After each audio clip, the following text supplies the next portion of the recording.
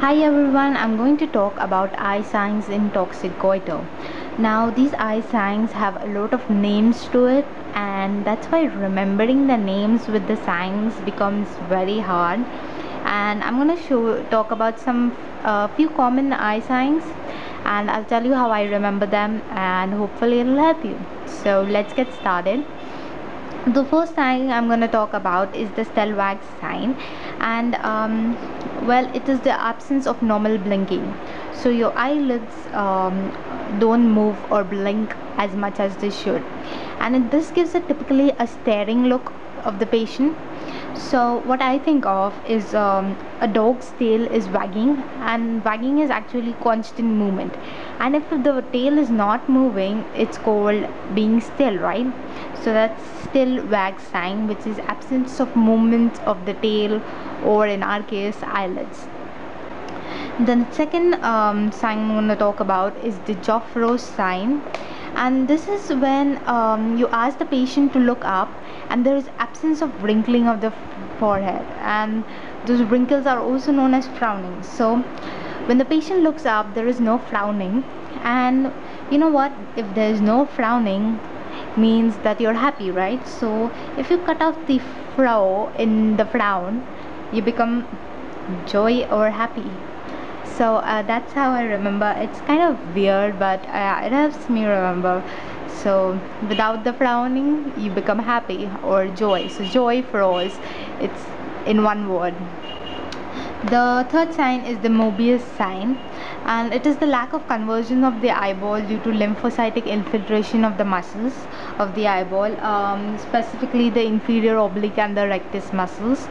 So Mobius has an M for mobility of the muscles causes lack of conversions, and that's how I remember. The other sign is the Naffziger sign, and this is when you ask the patient to extend their neck. Suppose here's a patient sitting down.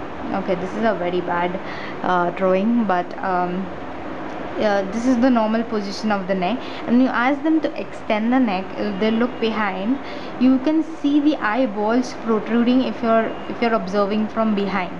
So this is known as Naffziger sign.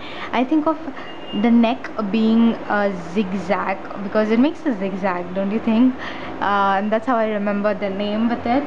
So when the patient is in the sitting position and the neck is extended, the protruded eyeballs can be visualized when being observed from behind, and that is Naffziger sign. One Graefe sign is the inability of the upper eyelid to keep in pace with the eyeball when it looks downwards.